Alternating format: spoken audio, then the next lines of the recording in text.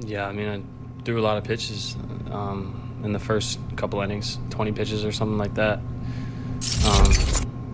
You know, it's not really taxing. I think what's taxing is when you have guys beat and they have infield hits and they just extend at bats and they get a little cheap hit. When you beat them, those are what's taxing. I think we could have commanded the slider better tonight. It's hard to get a grip. I felt like I was gripping the heck out of it, so it was. Lack of slider command, but at the same time, just cheap hits. More than half their hits were infield hits. And, when the guys were on base, we did what we could to control the damage, And then you look up and you're at 90 pitches, it's in the fifth. I'm kind of like, my hands tied. I'm getting up on 100 pitches. I knew it was coming to my time. I wanted to finish that fifth, but it is what it is.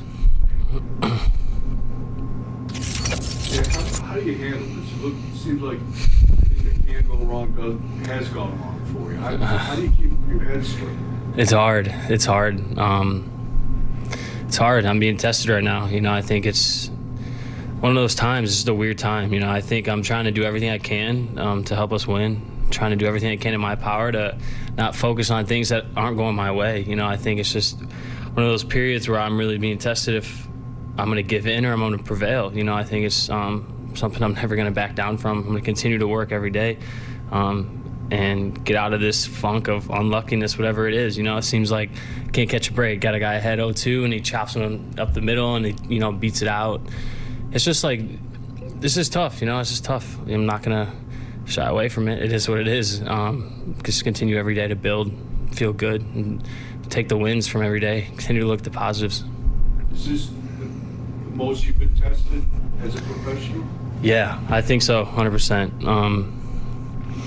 It's last year when I had my thumb break on some random coincidence event, that was a time I was being tested, I think. But this is really when I feel good. It's almost a feeling where like someone's telling you you're lying when you're telling the truth. That's the feeling I have right now. So it's hard, it's difficult. I'm not going to shy away from it, but continue to work every day to get myself out of this little funk that seems to be kind of with this cloud over my head. Just look at the sun, look at the light, continue to look at the positives and focus on what's good. And, when it's September or my next start, whenever it's time, it's going to be my time. So just continue to build,